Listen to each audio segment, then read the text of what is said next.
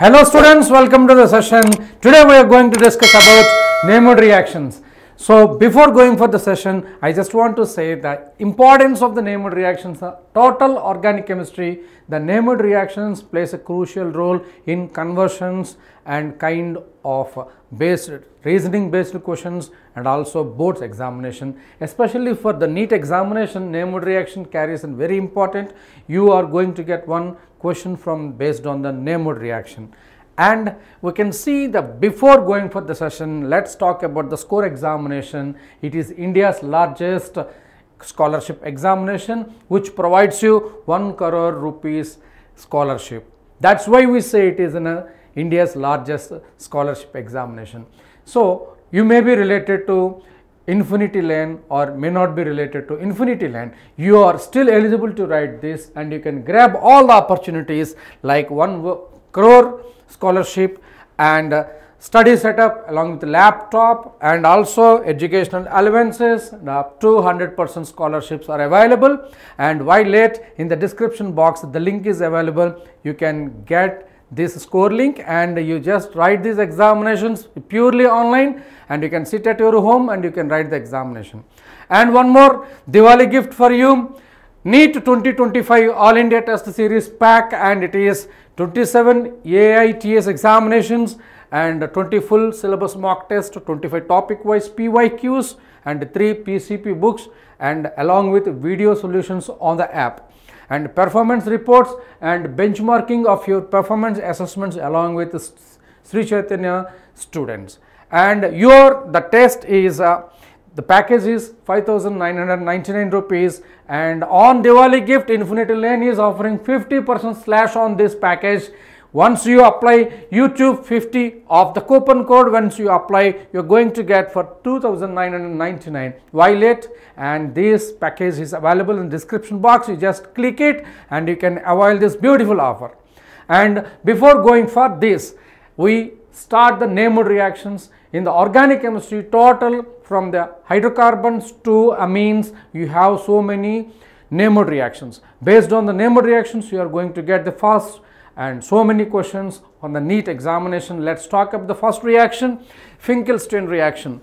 This Finkelstein reaction is one of the halogen exchange reaction when alkyl halide is treated with NaX in the presence of acetone. The halogen is substituted by another halogen. Here the X is going to be FCl, B or whatever, it could be similarly NaI. So you are going to get the alkyl iodide. You can see RCl when it is treated with sodium iodide in the presence of acetone, it follows substitution nucleophilic bimolecular reaction. Chlorine is substituted with iodine plus NaCl is formed. What is the role of acetone over here? Sodium chloride is insoluble in acetone, it is being ionic. So this is one halogen substitution reaction and exchange reaction. Next one is a Wurtz reaction.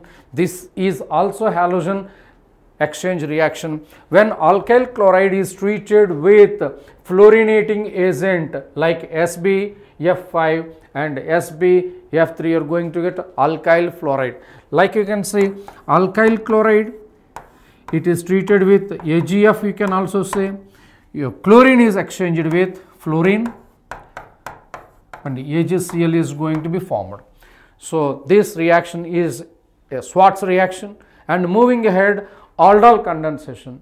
When aldehyde having alpha hydrogen, when it is treated with an alkali, it is going to condense to form an aldol, and this aldol on heating, it is going to give this butanol, and this reaction, what do you call it as aldol condensation. Simple aldol condensation, you can take the CH3 CHO, and on treatment with the sodium hydroxide, you are going to have CH3 CH double bond CH and CHO is formed. So like that you have self aldol condensation and cross-side aldol condensation. The aldol condensation between two similar aldehydes is called self aldol condensation. The aldol condensation between two different aldehydes is called as cross aldol condensation. Moving ahead, Bald-Schumann reaction. In this Bald-Schumann reaction, you are going to get the fluorobenzene. When aniline is treated with NaNO2, you are going to get benzene diazonium chloride. When it is treated with HBF4, you are going to get benzene diazonium borofluoride. When it is simply heated, you are going to get fluorobenzene. This is one of the best method for preparation of the fluorobenzene from benzene diazonium chloride, and this reaction is known as Bald-Schumann reaction. So this is the way all the reactions from the NCERT you can just by forgetting to the NEET examination, so that you can simply squeeze the marks from the NEET.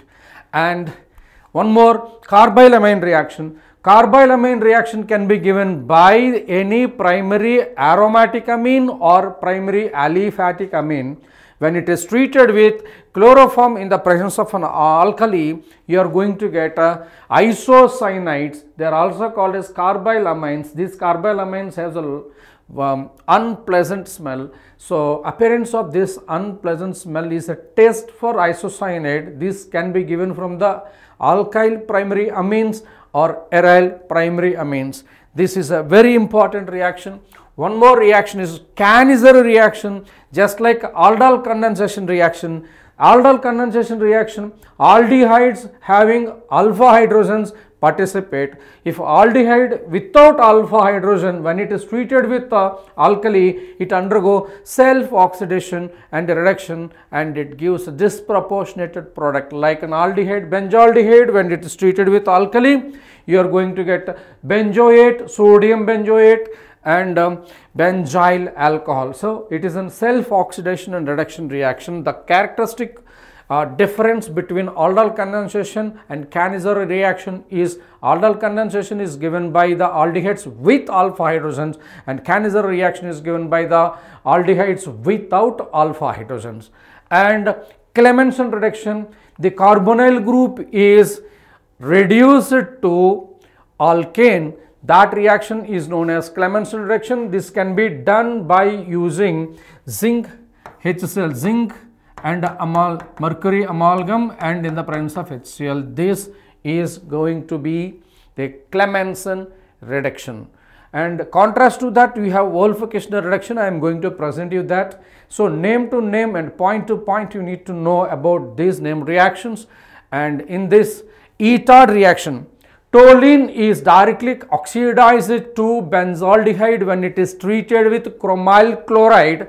So toluene treated with, this is your CrO2 Cl2 is a chromyl chloride. You are going to get a chromium complex. This chromium complex is further hydrolyzed to give rise benzaldehyde. This is one of the best way to convert the toluene to benzaldehyde, and this is an oxidation reaction. It is an etard reaction. Moving forward, Friedel-Crafts alkylation, it is a super electrophilic substitution reaction of the benzene.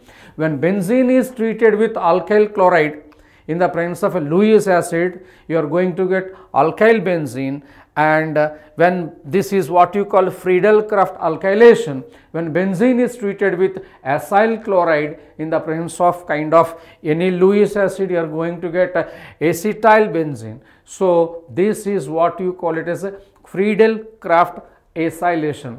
The major difference between the Friedel-Crafts alkylation and acylation is going to be, in the Friedel-Crafts alkylation, polyalkylation may takes place, and the Friedel-Crafts acylation, polyacylation do not takes place, because this C double bond O group is going to be ring deactivating group. Moving forward, children, here Gabriel thalamide synthesis. This Gabriel thalamide synthesis is very important for the preparation of primary amines.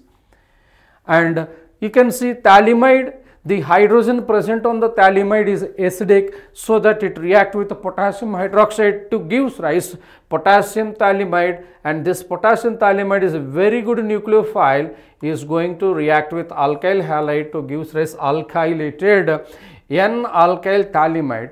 This N-alkyl thalamide further hydrolyzes to give rise primary amine, and it is going to give rise sodium thalate. And aromatic primary amines, aniline, cannot be prepared by this method. Why? Because chlorobenzene do not participate in SN2 reaction. That's a reasoning question important for NEET examination. Statement 1, statement 2, assertion reasoning type questions are important. So primary aromatic amines cannot be prepared, only primary alkyl amines can be prepared, and this reaction is going to be SN2 attack. That's a very important reasoning point and a catch point for this Gabriel Thallamate synthesis. And moving ahead, Gattermann reaction. In the Gattermann reaction, benzene diazoxide chloride is treated with copper and HCl. You are going to get chlorobenzene. Just contrast to that, it is Sandmeyer reaction. In the Sandmeyer reaction, cuprous chloride is used. Here the copper and HCl is used. And Gattermann-Koch reaction, the name is contrast to that, but it is completely different. It is Gattermann-Koch reaction. Benzene is treated with CO and HCl in the presence of a Lewis acid. You are going to get benzaldehyde. This reaction is called as Gattermann-Koch reaction. And Riemer-Tiemann reaction, when this is one of the important reaction for the phenols, when the phenol is treated with chloroform in alkali followed by the hydrolysis, you are going to get salicylaldehyde and orthohydroxybenzaldehyde is going to be formed. This reaction is called as Riemer-Tiemann reaction. And what is the attacking reagent in this? Attacking reagent is dichlorocarbon. Dichlorocarbon. That is the catch point in this reaction. And also Rosenmann's reduction. This Rosenmann reduction, it is the acid chloride is reduced to its corresponding aldehyde when it is treated with H2 in PD poisoned with barium sulfate, and this reaction is known as Rosenmann's reduction. And Sandmeyer reaction, just like Gattermann reaction, you have benzene diazoxide chloride is treated with aniline is treated with NaNO2 and HX, you are going to get benzene diazoxide chloride further treated with CuX. It can be Cu2Cl2 and you are going to get a chlorobenzene. And this Sandmeyer reaction gives a better yield as compared to the Gattermann reaction. And also Stephan reduction. Cyanides are converted into aldehydes directly when it is treated with SnCl2 and HCl. So it's a purely reduction reaction and you are going to get an aldehyde. Cyanides are converted into aldehyde. This reaction is known as Stephan reduction. And also Williamson ether synthesis. Of course, the Williamson ether synthesis, alkyl halide is treated with sodium alkoxide. You are going to get SN2 attack to give rise corresponding ethers. So only primary alkyl halides and secondary alkyl halides participate in this Williamson ether synthesis. Tertiary alkyl halide do not give ether. Why? Because it prefers elimination. That is a catch point and it is an elimination reaction. And you can see Wolff-Kishner reduction, just like a Clemmensen reduction, it is a Wolff-Kishner reduction. In Clemmensen reduction, zinc amalgam and HCl is used. In the Wolff-Kishner reduction, NH2 is used. Hydrozoic acid is used to give rise corresponding alkane. So carbonyls are converted into alkynes by these Wolff-Kishner reduction and Clemmensen reduction. And Clemmensen reduction is acid is used as a reagent. So acid sensitive functional groups are there. You can't use this Clemmensen reduction. Wolff-Kishner reduction is used in the base catalyzed reagent, so that any base sensitive groups are there in this aldehyde, you can't use it. And talking about Wurtz reaction, the Wurtz reaction, it is simple. When alkyl halide is treated in the sodium metal in the presence of dry ether, you are going to get higher alkanes. This reaction is known as Wurtz reaction. You need a dry ether, and this follows the free radical mechanism. And you also have Wurtz reaction, Wurtz-Fittig reaction, and Fittig reaction is a combination of aryl and alkyl combinations. Talking about the Hofmann bromamide reaction, in the Hofmann bromide reaction, you are going to get descending conversions of the carbonyls. So, when acetamide CH3CO NH2, when it is treated with Br2 and NaOH, you are going to remove this CO and it is converted into its corresponding primary amine. Amide is converted into amine with one number carbon less. This reaction is known as Hofmann bromamide reaction. In this Hofmann bromamide reaction, we use 4 mole of sodium hydroxide. 4 mole of sodium hydroxide. That's very important, and also it is also called as Hofmann bromamide reaction, Hofmann degradation or Hofmann rearrangement, because isocyanate is alkyl group is rearranged to attack. So that there is a rearrangement in this reaction. And haloform reaction, any methyl ketone containing compound, when it is treated with sodium hydroxide, you are going to get its corresponding carboxylic acid, and you are going to see CHBr3. This is what you call it is a bromoform, it could be iodoform, it could be chloroform. If it is with iodine with sodium hydroxide, it is going to be yellow precipitate of iodoform. This is actually a test for methyl ketones. And also Hell-Wohlhard-Jelinski reaction, it is very important for the carboxylic acid. When carboxylic acid is treated with halogen in the presence of red phosphorus, alpha halogen of the carboxylic group is going to be halogenated.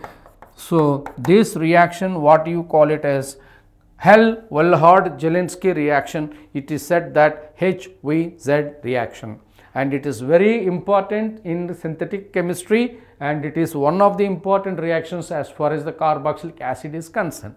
And today in a rapid fire we discussed more than 20 organic NEMOD reactions, and you all follow this and make a cheat sheet and go in the examination and write your examination with a lot of confidence.